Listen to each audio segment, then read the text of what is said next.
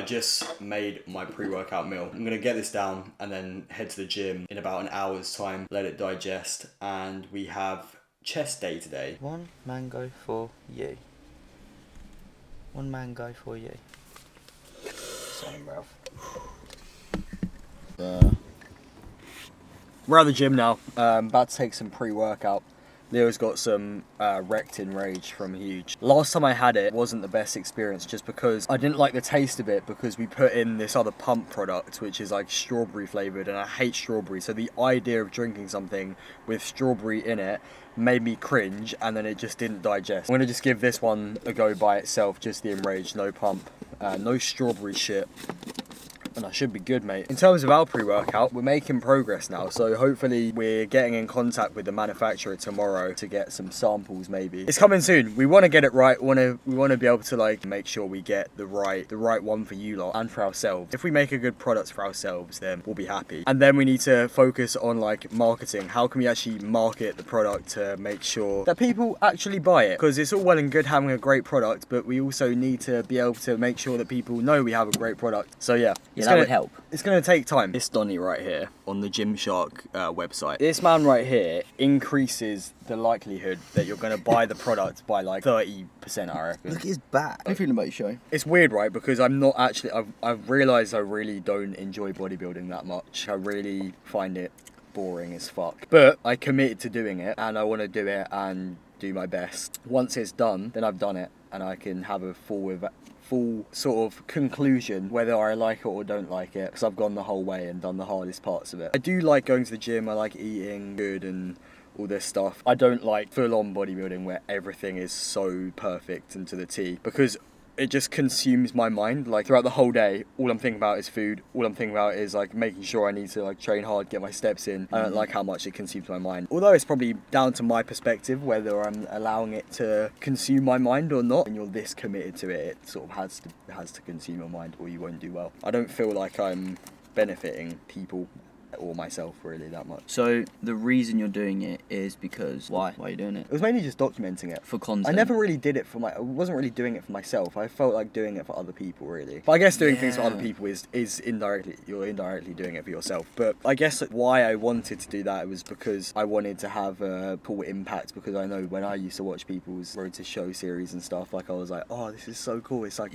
he's so disciplined and like on his shit. Like this guy is grinding, like that's motivating me. And like that's good. I like motivating people. But like the thing is, right, because I don't personally love bodybuilding, I feel like I'm not like oozing that out. Because that's where it comes from. It's like the passion. Like if I was passionate about like camels and I had a YouTube channel on camels, and you know that I'm the camel guy, bro. I fucking love camels, bro. They're in every video. I'm just like riding the camels. I'm like, he's riding them right now. He's gonna get back there and he's gonna fucking give them water and food. Yeah, that's the camel guy. You can fucking feel it through the screen. His fucking energy. So I get what you're saying, but still, I think maybe in itself it's still a good lesson, even though you're not passionate about it.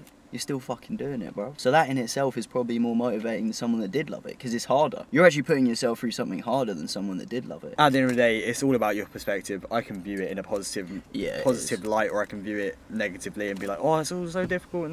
Some people like have to fucking go out and hunt for their food and in these like poorer countries, and they have to like go and find their walk for their water, bruv, in the morning. Fuck off, bro. Motherfuckers have to do that shit. Fuck off, mate. They have to do that shit. And I'm out here complaining. You're fucking pissing me off, bro. I'm complaining about my life and my problems when people have worse problems. At the end of the day, just like that, you can change your perspective on how your life's going. My face is itchy and I love it. Alright, I've just got that down. I am fucking ready to train. We're gonna go fucking crazy. This is gonna be a real Ziz workout, I reckon. I reckon it's gonna be a big Ziz one. I reckon this might be. I'm gonna whack on my hard style, and I'm gonna go crazy. Let's motivate these motherfuckers before we get in there. You can be whoever you want to be. That's actually fact. That's what it is. Fact. It sounds cliche because that's how like every motivational speech starts, but it's true. No, it's basically because you can just pick whatever personality you want to have. You know how like one day you want to like have your hood up in the gym and like you're on your grind.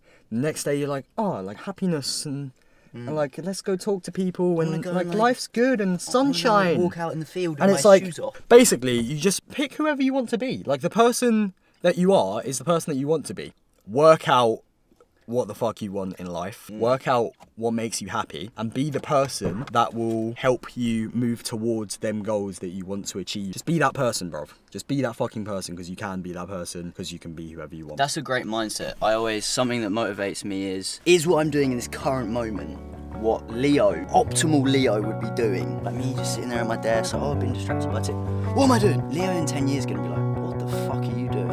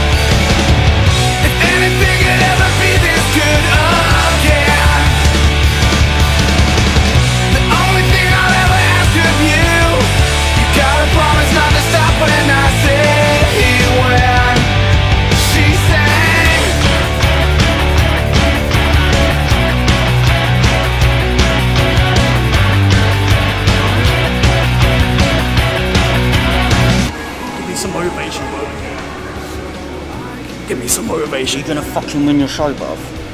Are you gonna be the most shredded motherfucker in your show? Probably. No, not probably. What do you mean probably, bruv? I don't even know what that fucking word means. What the fuck does probably mean? Are you gonna be the most shredded motherfucker in your show or not? Most likely. Don't say probably. Most likely. These are speculative words. Speculative words. Say you are. Yes, I am. Say it again. Say it again. Yeah. Say it again. I am. Good. And again.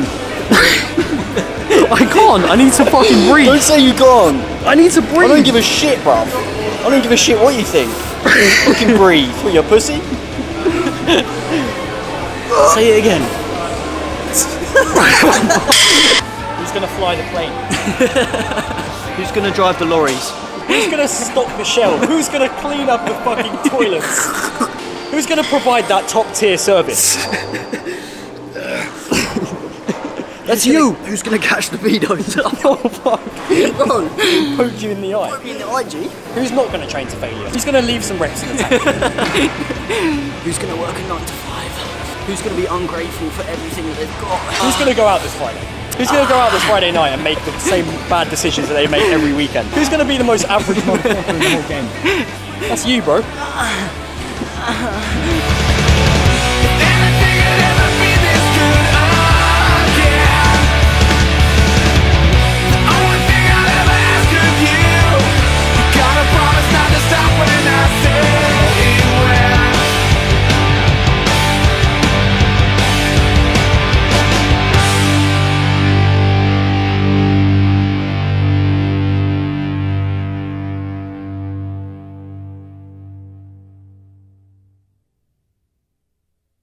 Alright, I just finished off some cardio with 30 minutes on the Stairmaster. The past like 4 or 5 days, I haven't done, my coach told me not to do any cardio whilst he upped my food. So I was sort of just like, he basically made me into a fatty for like 5 days. That was pretty difficult. I'm absolutely starving. I've still got 3 meals left, luckily, so I've got loads of food for the rest of the day. Leo's there, I don't know if you can see him, but we're about to head to Aldi, get some food. I'm gonna get some chicken and rice, and then do some posing at his home gym. So yeah, that's the plan. I'll see you when we're shopping at Aldi.